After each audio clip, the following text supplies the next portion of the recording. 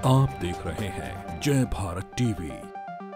हारेगी नफरत, जीतेगा भारत। तमाम सामाजिक संगठन, वो लोग जो जनता के बीच रहकर जन सरोकारों की लड़ाई लड़ते हैं, वो एक बड़ी मुहिम की तरफ बढ़ रहे हैं। उत्तराखंड में लगातार इस मुहिम पर काम भी हो रहा है। इस वक्त हमारे साथ कमला पंत है, वरिष्ठ राज्य आंदोलनकारी रही हैं, सामाजिक कार्यकर्ता हैं। हर वक्त जब भी उत्तराखंड में कभी कोई संकट, लोगों के दुखों का सवाल होता है तो पहली पंक्ति पर नज़र आती हैं। मैम, कैसे साकार होगा ये नारा जो आप लोग दे रहे हैं कि हारेगी नफरत, जीतेगा भारत? वो कौन सी नफरत है जिसको हराना है? पूरे देश के अंदर जो एक राजनीतिक तरीके से लाई गई जो नफरत है, इंसान के खिलाफ इंसान को खड़ा किया जा रहा है, जो सांप्रदायिकता को लेकर, जाति को लेकर, धर्म को लेकर, क्षेत्र को लेकर जिस तरह की नफरत को फैलाने का काम वर्तमान राजनीतिक पार्टियां पूरे देश के अंदर भी कर रही हैं, और उत्तराखंड के अंदर भी जिस तरह का शांत वातावरण उत्तराखंड के अंदर था, उस उत्तराखंड में दिखाई दे रही। चाहे वो पुरोला का मामला रहा हो, यहाँ पर आकर बागेश्वर बाबा बहुत बड़ी बातें कर जाते हैं, एक खास संप्रदाय के खिलाफ बयानबाजी करते हैं, और हमारे मुख्यमंत्री जी वहीं पे बैठकर उसको सुनते हैं, मुस्कुराते हैं, लेकिन कोई उसको रोकने का काम नहीं करते हैं।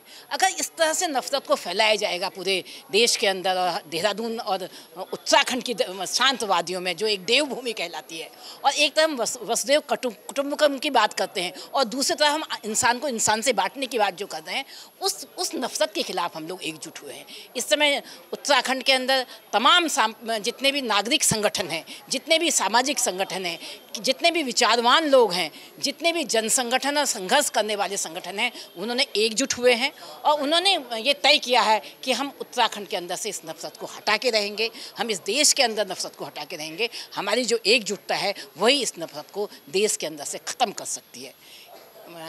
इसी को लेकर हम लोगों ने यहाँ पे एक सम्मेलन किया है। हम लोग एक नागरिकों का घोषणा पत्र लेकर आए हैं।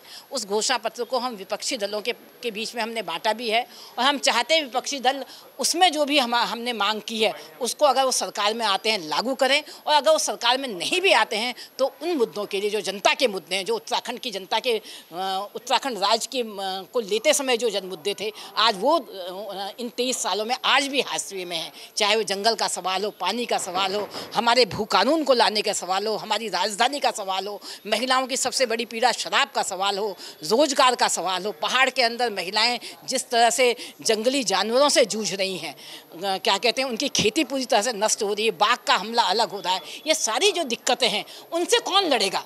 एक दिन में आप देहरादून में इन्वेस्टर्स यहाँ पे आ रहे हैं, मोदी यहाँ पे आ रहे हैं, इसके लिए आप केवल 2 दिन के अंदर आप डामर बिछा देते हैं सारी कच्ची मिट्टी की सड़कों पे, आप फूल खिला देते हैं एक दिन में, बड़े बड़े नए पौधे लगा दे रहे हैं आप एक दिन में। क्या ये विकास हमने मांगा था उत्तराखंड राज्य लेते टाइम? हमने ये विकास कभी नहीं मांगा था। हमने कहा था पलायन रुकना चाहिए पहाड़ों के अंदर से, बच्चों को रोजगार मिलना चाहिए, हमारी शराब खत्म होनी चाहिए।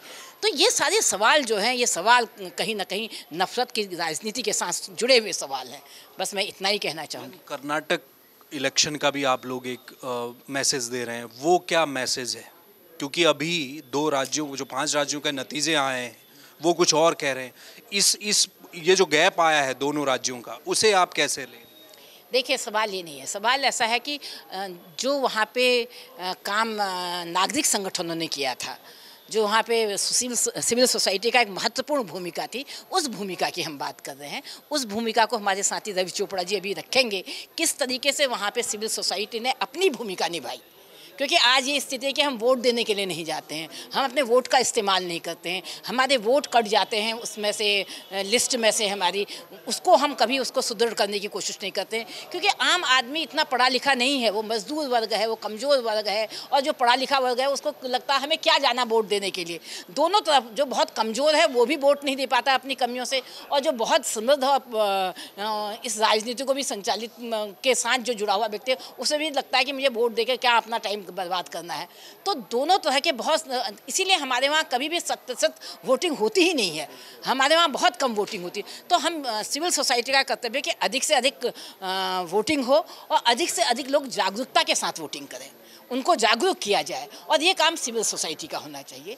इसी पे वो लोग अपनी बात को रखेंगे कि कर्नाटक में सिविल सोसाइटी किस तरह की भूमिका निभाई है, उस पर वो अभी अपनी बात को रखेंगे। बहुत शुक्रिया।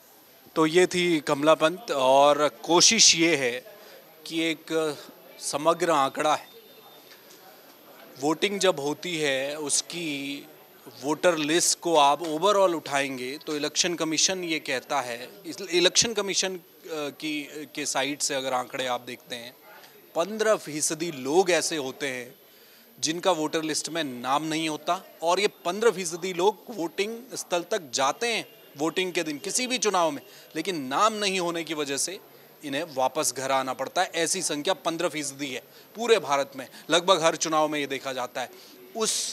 इस एक पक्ष को टारगेट किया जा रहा है। सिविल सोसाइटीज़, अलग अलग संगठन बैठकर इस बात को लेकर मंथन कर रहे हैं कि वो लोग जो घर में बैठे रह जाते हैं, पीछे से नाम कट जाता है, वोट नहीं डाल पाते, और वो लोग भी जो खुद को पढ़ा लिखा कहते हैं लेकिन वोट डालने नहीं जाते, वो अपने मताधिकार का प्रयोग करें।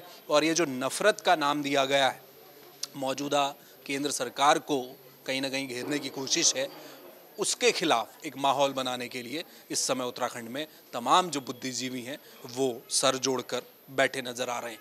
कैमरामैन मयूर उपाध्याय के साथ हेमंत, जय भारत टीवी।